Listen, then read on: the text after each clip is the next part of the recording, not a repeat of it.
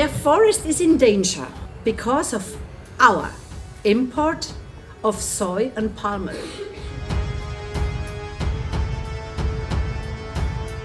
We have seen a lot of forced evictions of indigenous peoples and of course other local populations. This cannot go on.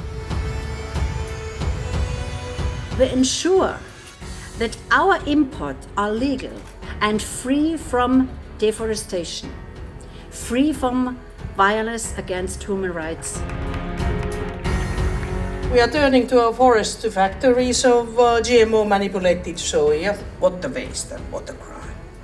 Any company that is involved in this kind of illegal practices, who does not respect the customary land use rights, is going to be in trouble.